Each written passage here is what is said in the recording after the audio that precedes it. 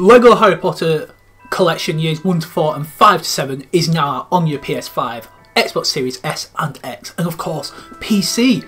And I am here just to give you some rambling early thoughts and feelings on the game.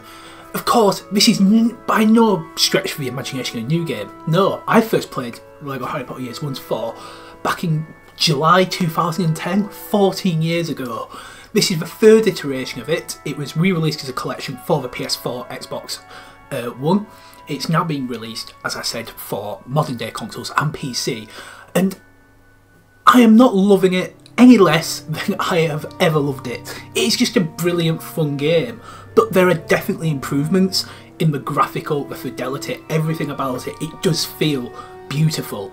I'm definitely going to be doing a comparison video in the next few days once I've managed to play through it all, go on to 5 to 7. I've not actually touched 5 to 7 yet, I've only been doing 1 to 4, I've got up to Prisoner of Azkaban. I definitely want to do a comparison between the original on the 360 and PS3, the Xbox One, PS4 release, and this one, because my gosh, it is night and day. You can definitely feel it, and for the £16 I paid for it, again, we'll touch on the price and if it's worth it for you guys. It is definitely worth it, in my opinion, because of the enhancements. I was thinking, and other people said, look, the PS4 and the Xbox One version is pretty good, it's pretty nifty, but no. I can tell from my eyes playing in 4K on the PS5, the walls, the architecture of Hogwarts, the lighting, the shadows in the Leaky Cauldron, Diagon Alley, walking around in charms with the sunlight coming through, or in the darkness with the shadows cast. It is beautiful. You'll be seeing gameplay from my early gameplay from Philosopher's Stone and Chamber of Secrets, and it's just beautiful compared to what we saw before. It is night and day. It is definitely an upgrade. It's definitely an improvement. A lot of people will be like, yeah, but I can still go and play it. I don't really want to pay 16 quid or 32 quid if you've not bought it before.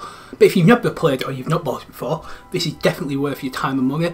Like I said, the gameplay is the same. The characters, you can see a bit of upgrade with them, especially in cutscenes. Sometimes you can't, but it's all in the environments, the walls of Hogwarts, the stone. When you're up in the entrance hall, just outside the Great Hall, the lighting, the floor, just everything about it is drop dead gorgeous for a Lego game.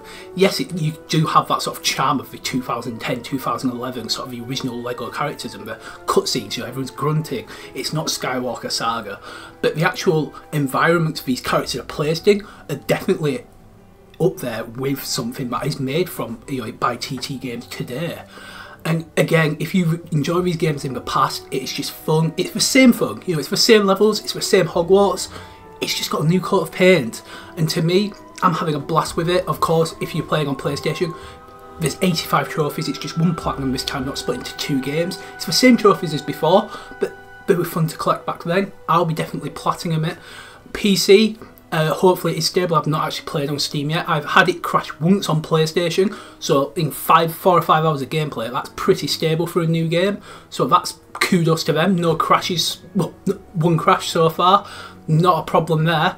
And yeah, if you enjoy these games, if you enjoy wandering around Hogwarts to John Williams' themes or Patrick Doyle's, Nicholas Hooper's fireworks, you are going to love going back to Hogwarts. I will be doing like a full review on it. I will be doing the comparison video, but it will definitely be coming out soon. But as an early thoughts and review, it's the same old fun. It's definitely worth getting. The half price of £16 compared to 32, I think it's fair. £8 a game for a PS5 game. Brilliant. I'm happy to pay that. I did. So again, some people might not think it's worth it. I do. And yeah, so I just say, if you are not keen or you're a bit unsure, hopefully the gameplay I've recorded is showing how good it looks or can look. It's definitely an upgrade. They've done a very good job repainting it, giving it that new lease of life, and hopefully this is just the start and we can see maybe a Skywalker Saga level sort of upgrade for Lego Harry Potter. But I can't wait to get on and keep playing one of my favourite games of all time. I love the Lego games, especially Harry Potter. So many memories, and it's just looking so damn beautiful. Excited to see what 5 to 7 looks like. But yeah, let me know, are you playing it? Are you getting it? What you thought on the price for 48% off, 50% off?